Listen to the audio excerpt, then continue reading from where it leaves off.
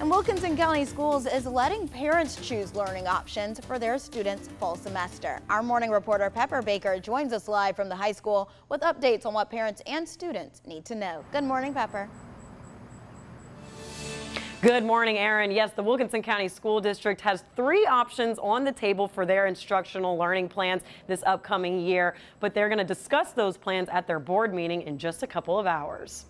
I really do like the e-learning.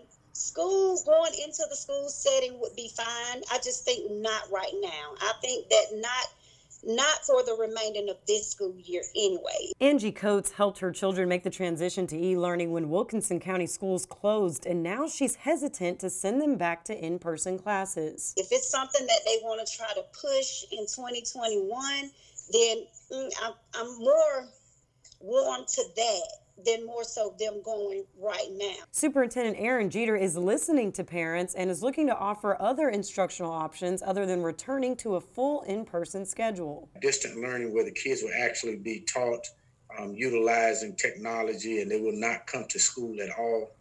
We'll serve them at home. And then the last model is the hybrid model, which we're considering, where the kids actually come to school a couple of days. We'll alternate different groups to stay below that minimum number of kids that need to be in the building. With the hybrid schedule, they would use 1 day to clean the building each week. They plan to enforce social distancing rules and safety precautions. And of course, the spreading of the desk, requiring and asking the kids to provide themselves with masks. If not, we'll provide those.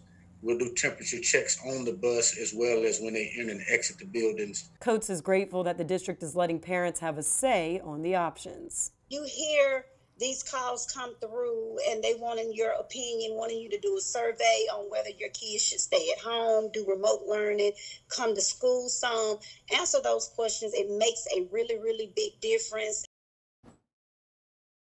Jeter says they did not pass out devices to students this past spring semester, but they are a one-to-one technology district, meaning that they have the ability to give each student a device who needs one. So they plan to hand those out before the beginning of this school year. Reporting live in Wilkinson County, Pepper Baker, 13 WMAZ News. Thank you, Pepper. Parents can fill out applications on which instructional option they'd prefer on the district's website or pick up a copy at the board office. And a reminder to students in Bibb County, school leaders will soon release updated plans for that school year. Right now, parents and students can find a list of frequently asked questions online. The school district plans to introduce their plans for instruction and operations to the Board of Education on July 7th.